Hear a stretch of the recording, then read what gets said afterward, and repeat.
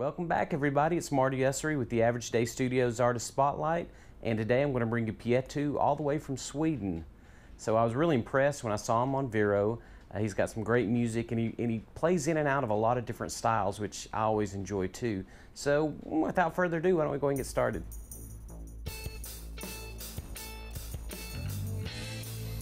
Hey everybody, I'm Pietu and I'm going to be the next featured artist on the Average Day Studio Spotlight on Vero.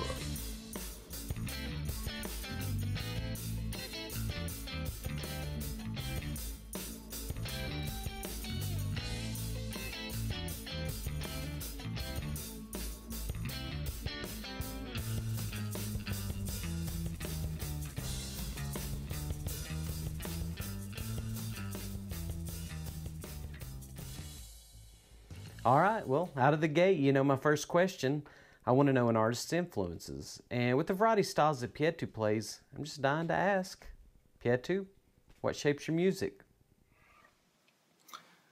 That's a tough one.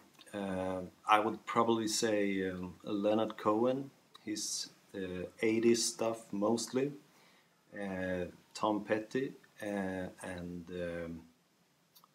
Mew, the pop band from Denmark, and Devin Townsend. That's the most recent influences I've had in my songwriting.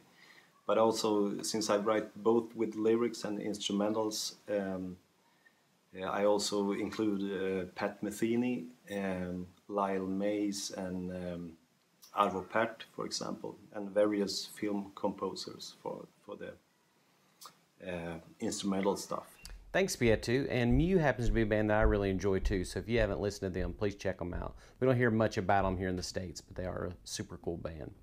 As a person also likes to tackle different styles in my songwriting, I wanted to dig deeper into why Pietu likes to change it up and bounce around in and out of different genres.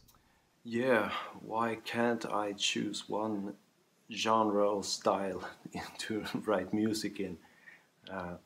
That's a hard one to answer, but I'll try. I usually played in bands and South Ambulance, for example. There you go. I like to work. I usually liked to work in different collaborative forms. But due to different obstacles in my life, personal life, difficulties I went through, I happened to stumble across my own musical voice. And in my view, it's my inner world that is the genre, and the styles has to adapt to that. So whether it's instrumental music or lyrically based stuff, I usually think that as long as it touches me or tells something about me that I probably don't know yet, but will, or maybe something I'm familiar with, or as long as it touches me, so that's enough to make it through to be released. So that's probably why. I'm going to showcase a few different songs of Pietu's, but if I had to pick my favorite, I would say When We Were Young is my favorite. So I asked him to do a live version of it. It's a nice slowed down version, so he's going to play it for you. But before that, he's going to give you a little explanation of it. Enjoy. So this is a song called When We Were Young, and it deals with the concept of growing up. And it's also an inner conversation between the young and the old person within every one of us. I grew up in a small town in Sweden and moved to Stockholm, where I live now, and there's a road going between these two places. And the song also tells about the journey on the road at nighttime, as this conversation takes place. Where this conversation takes place. Yeah. So thanks for watching. When We Were Young.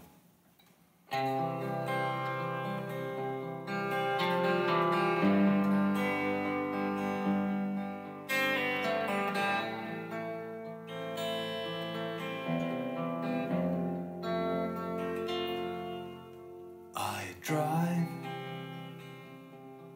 through the night, all is calm and white.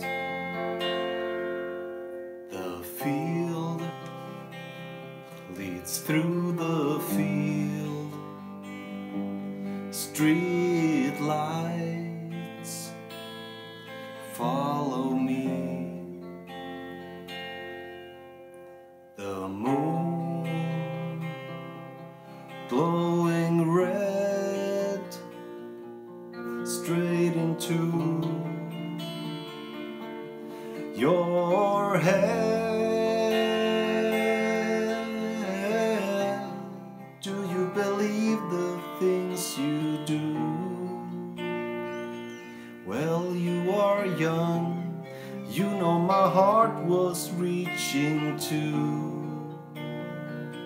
When we were young, we built these walls just to break through.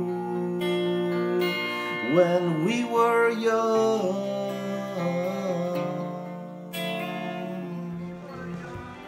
we built these walls just to break through. When we were young.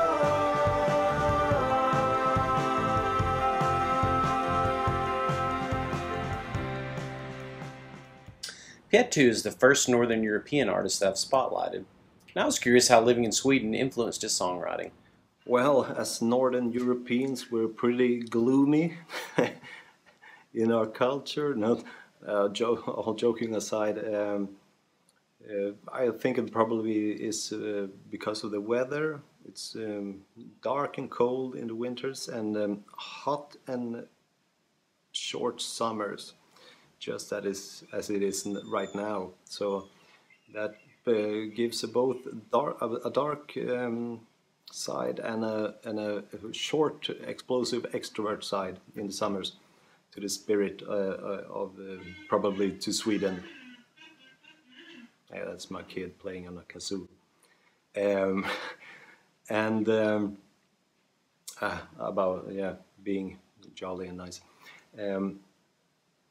But I think that affects music generally most in Swedish or Northern European music. It has some kind of melancholy to it that always shines through. Maybe in bigger bands such as ABBA, you always hear the bittersweet sound to it. There's nothing like 100% good or jolly or happy.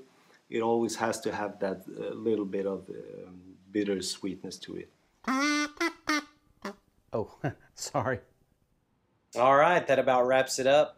Thank you so much for joining Pietu and I on this little musical journey. If you enjoyed this, make sure you follow Pietu and listen to his music. Also, give it a share, if you like it. That's what we're here to do, is to showcase artists out there that maybe you don't know or your friend doesn't know or whatever. So, find whatever medium you can to support their music, and I think they'd be really appreciative of that. I've got more coming in the future, so stay tuned. And last but not least, I want to thank Pietu for doing this with me. It's been awesome. I'm going to send you out with a few of his songs, so catch you on the flip side.